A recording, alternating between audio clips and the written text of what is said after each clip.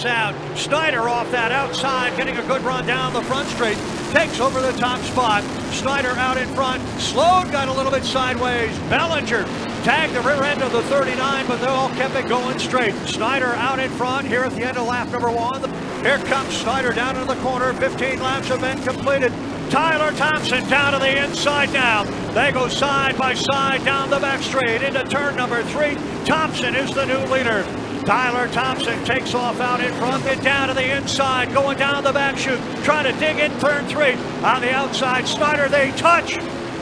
Abold hard into the wall, another car in there with him. Snyder goes around, you got at least 4 cars buried in the foam over there. The 0 of Snyder, 05 of Abold.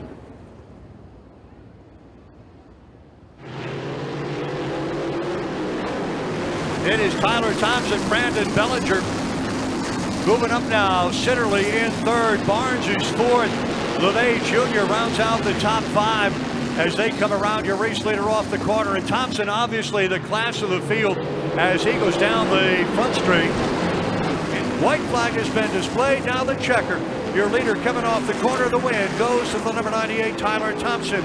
02, Brandon Bellinger is 2nd. The 7, Otto Sitterly finishes 3rd. 68, Michael Barnes is 4th. There he is, Tyler Thompson, your CME Electrical Supply Summer Champion.